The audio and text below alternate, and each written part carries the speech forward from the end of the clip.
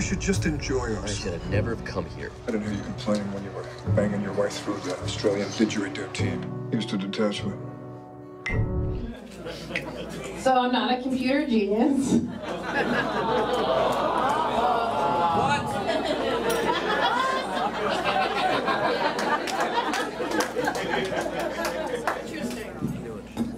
Interesting. Is that the kind of crowd you are? You know, I've always wondered about, like, you do stand-up. You do stand-up. Yeah.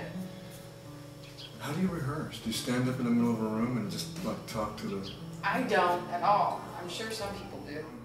You're like a jazz musician. You're riffing on your own material. You're weaving in. Funny you should say that, because he had me watch Thelonious Monk, and he's like, look, you don't think he studied that? Like, go home and study your lines like your scale. This guy would rehearse and then let it go and play it like let a it go child. and do what? And then improvise. it's the same composition, or no? No, I mean, no, I'm sure if he's in a moment on stage live within the framework of his scale. I'm going to leave here today, and I'm going to go talk to my director after this conversation and go, I refuse to learn my lines. But at this point, it's like, it needs to be a muscle memory, because my problem is I never memorize anything ever, to the point where I've been doing stand-up for 10 years.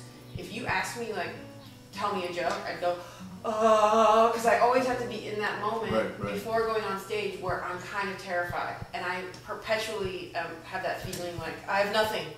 I don't have anything. But that's what, like, drives me to do it in a sense. Because when I know it, I've had times where I've been on stage and I'm like, here's this thing that happened. They don't know, but I know. Because then it becomes acting. I have to act like I haven't said it before. Right.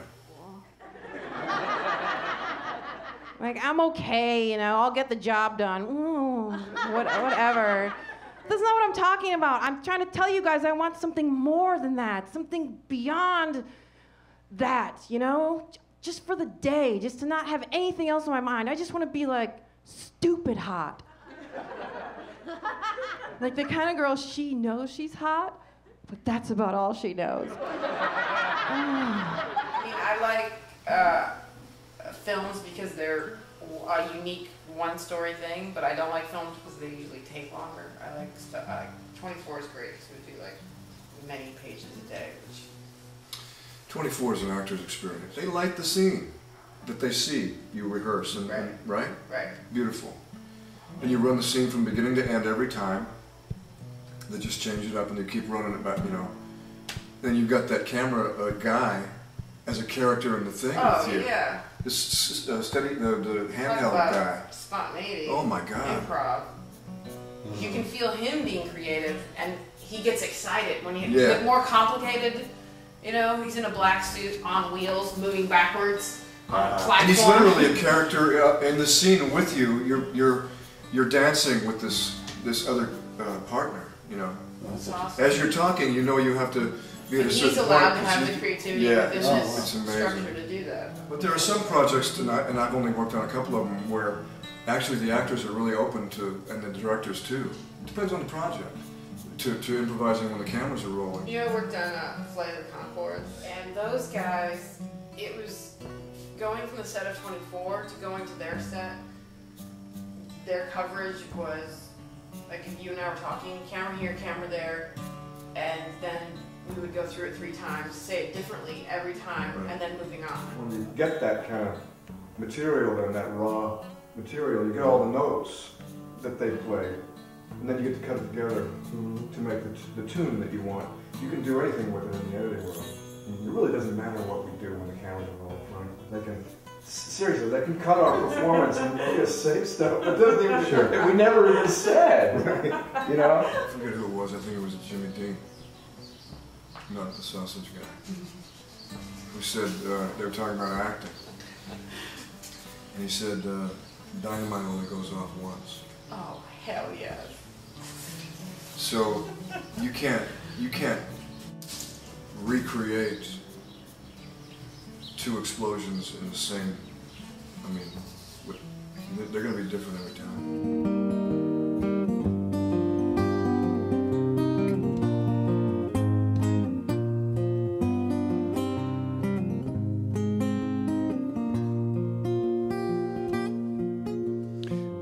look back on all I've done, all I've run to, all I've run from, all I know is you are the one I'll remember best.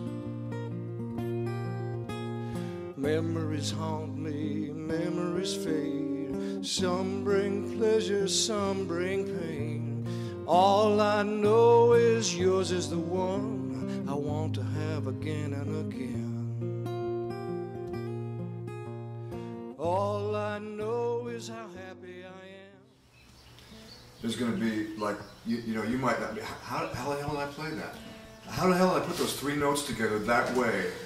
You got to go back and listen to it again to be able to recreate that. I don't care if you're Eric Clapton or, you know, or Robin Williams. He's gonna look at his live performances if he wants to tell a joke the same way twice.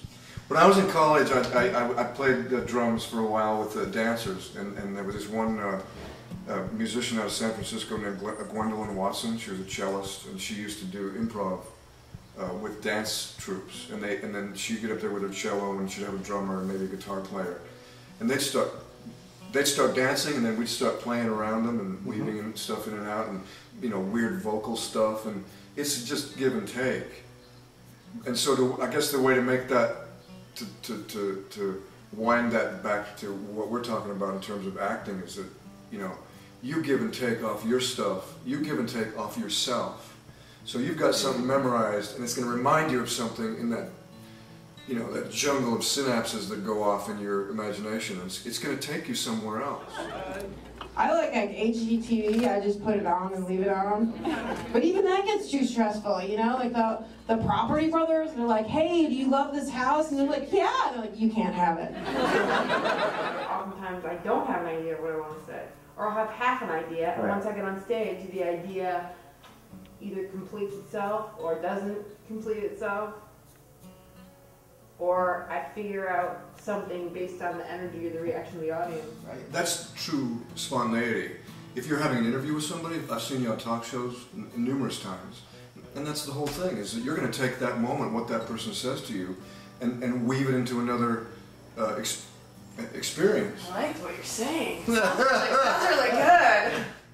All I know is how happy I am, how lucky I am to have a memory like you.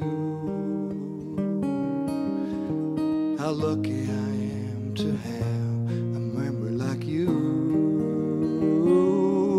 How lucky I am to have